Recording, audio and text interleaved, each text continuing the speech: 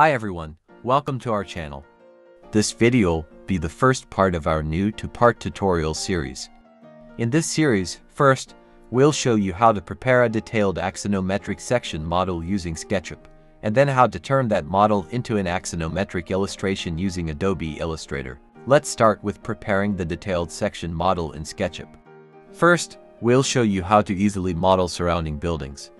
For this, we will use CADMAPPER. CADMAPPER is a website that allows IDA users to produce CAD files, SketchUp models, and such for any location on Earth. CADMAPPER is a great tool for designers, architects, and illustrators. It saves hours of drawing and modeling. Also, no subscription is required. It's free for areas up to 1 square kilometer. Let's see how to use it. We select the area we want to model. You will see payment for the area over 1 square kilometer. But if you sign up with an academic email, it will automatically apply a 30% discount. We select the area we want to model. After you've selected the area, you can select your design program and make other settings.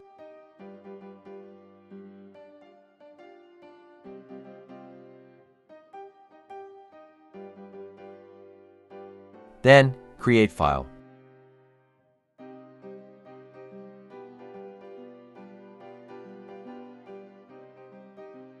Click the download button and download the WinRAR file. The model includes buildings, topography, and roads, all in different layers. We chose the centerlines option in road geometry since we'll not use the roads for this drawing. You can try outline or mesh surfaces options. Then you can move on to changing the style of the model. Turn off the profiles from the Edit section in the Styles menu and then change the style.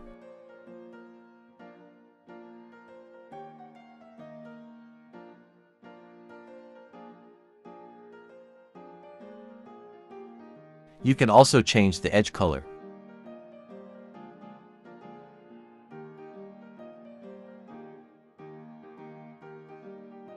We can add shadows to the model.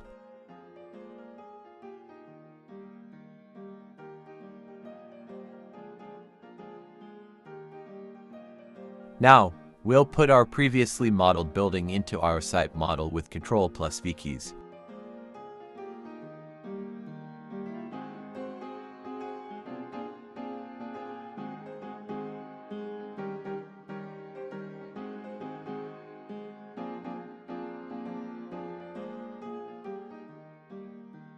To edit the perspective, we can use standard views from the Camera tab or open the Views toolbar. Since it will be an axonometric view and parallel section, we'll set the view to the parallel projection.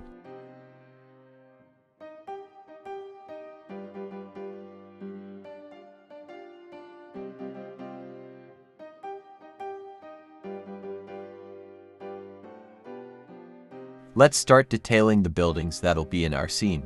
We can easily add roofs using an extension. For this, we'll use the 1001-bit toolbar.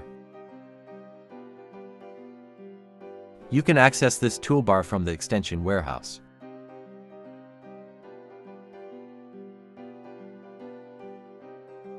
You can download it for free after logging in. We'll use the Automatically Create Hip Roof from a Face tool from the toolbar. We'll select the surface of the building where the roof will be added and click on the Create Hip Roof tool.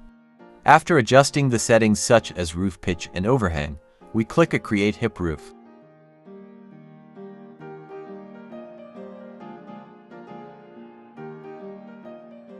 We'll add roof to this building.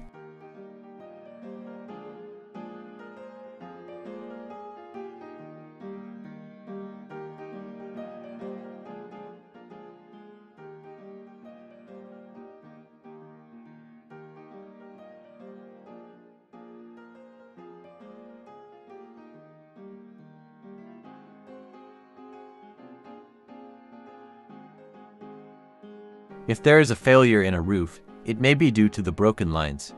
If you join the lines, the problem will be fixed.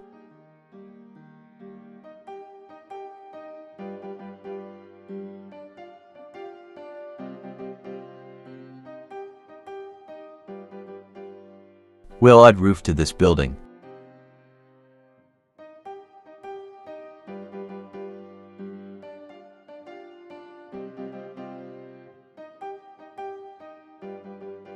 You can also make parapet roofs with the offset tool.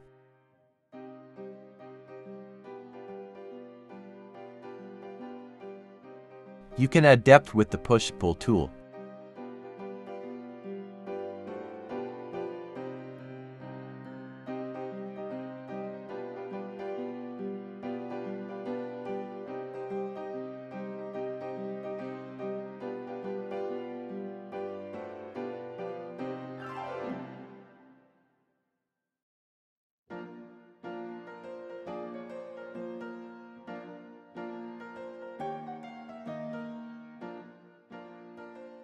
We'll add roof to this building. You can add depth with the push-pull tool.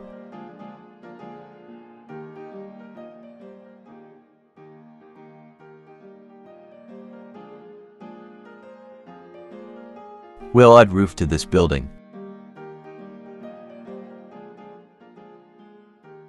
If there is a failure in a roof, it may be due to the broken lines. If you join the lines, the problem will be fixed.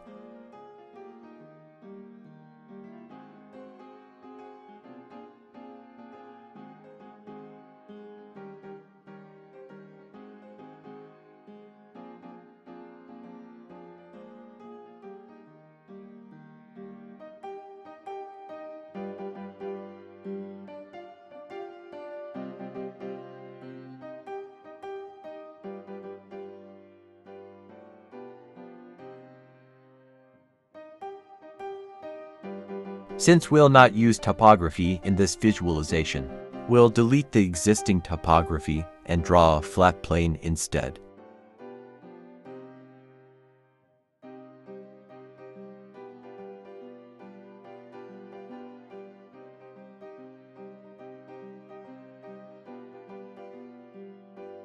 We'll move the buildings above the ground.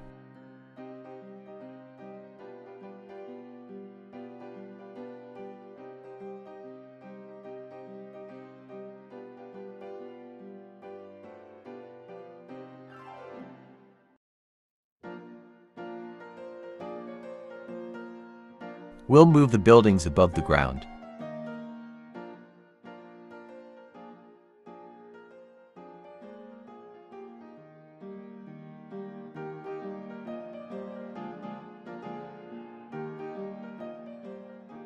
Another detail you can easily add is windows. For this we will use the Window Builder toolbar. You can access this toolbar from the extension warehouse.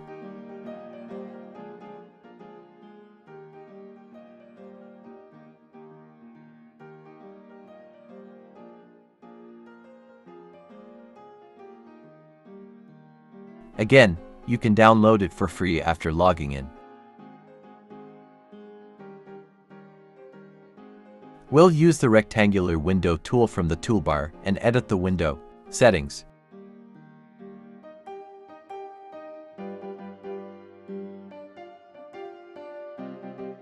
After clicking on Create and Place, we'll add it to the surface of the building.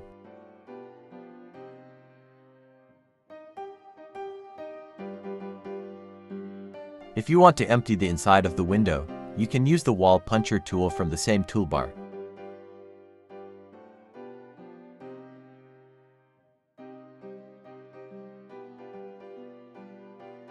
You can duplicate a window by holding the Control key if you want to make multiple copies.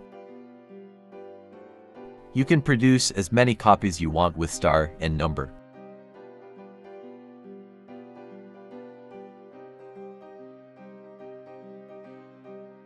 We will add shops under the building.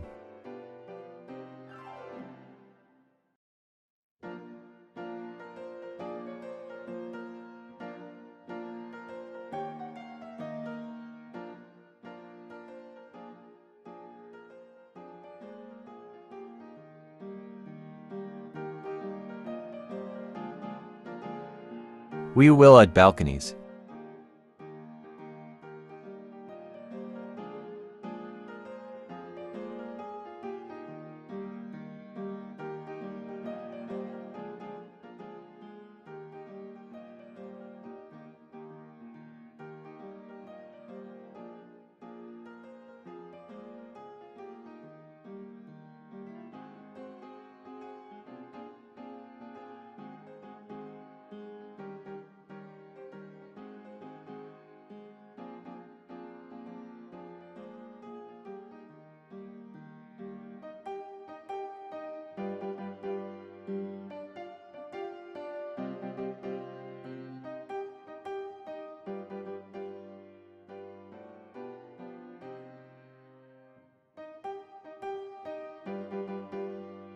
We'll continue to further detail the buildings, repeating the same steps.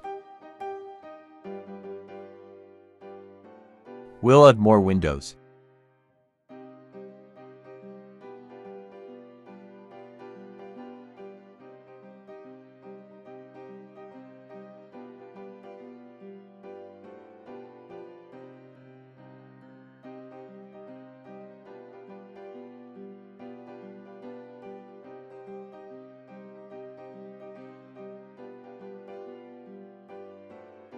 You can again use the 1001-bit tool for the stairs.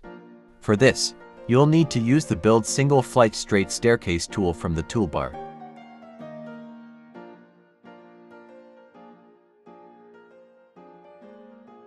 After adjusting the settings, you can place the stairs in the model.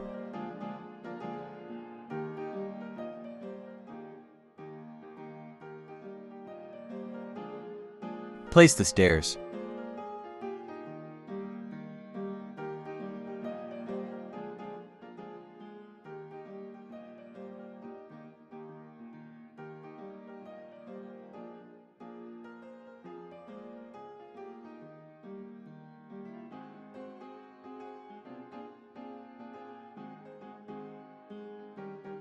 If you want to add doors in your model, you can use 3D Warehouse. This library has numerous products that you can use for free. After choosing the door, you can download and use it in the model.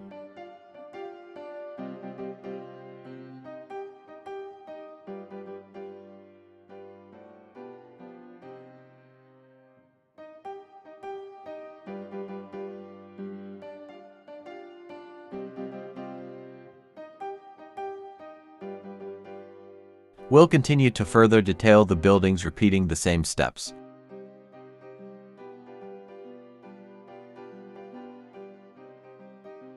We'll add more windows.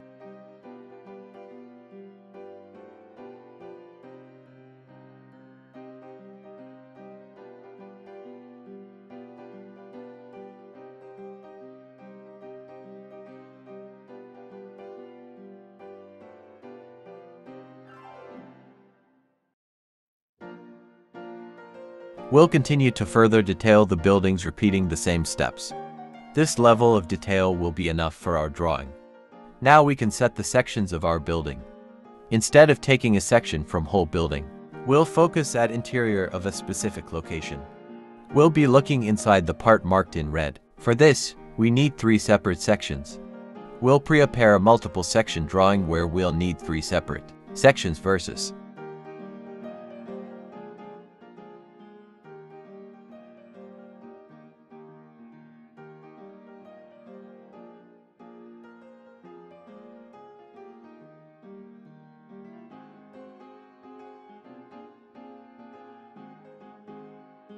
we will set the final view of the scene before export.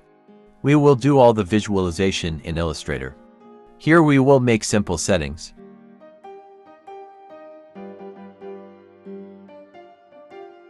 You can also change the edge color.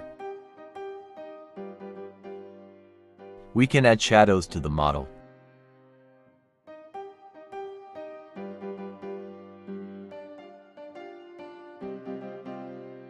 We'll start with the first section.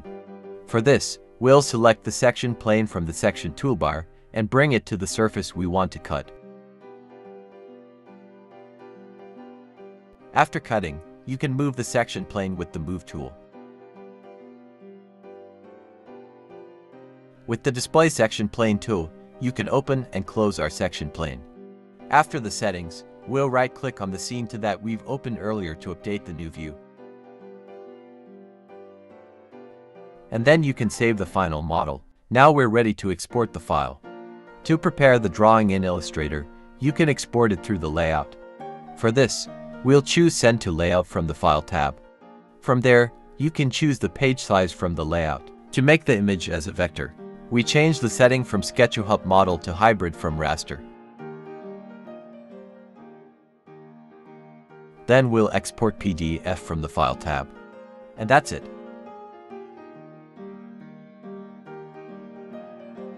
Now let's apply the same steps for the other sections.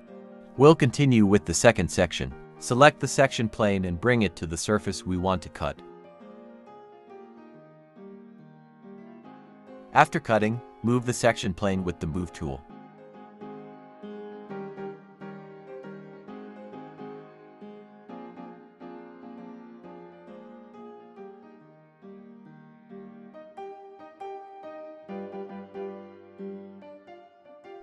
This time you don't need to make Send to Layout again.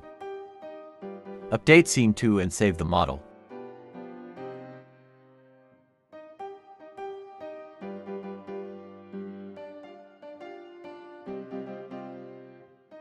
Then you can right-click on the model that is open in the layout and click Update Model Reference. You will see that the model has been updated.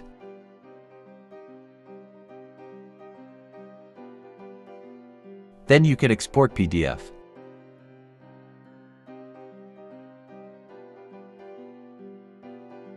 Now, we'll prepare and save our last section in the same way. Select the section plane and bring it to the surface we want to cut. After cutting, move the section plane with the Move tool.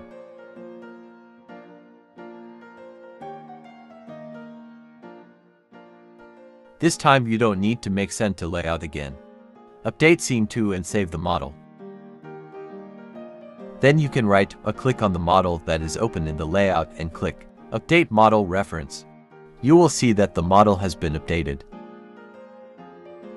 Then you can export PDF.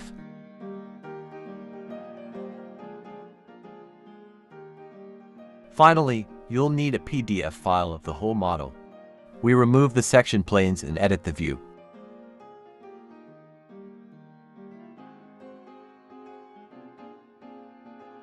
Then we can export, and that's it.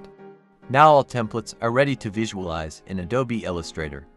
In the next video, we will continue from Illustrator and finish the visualization.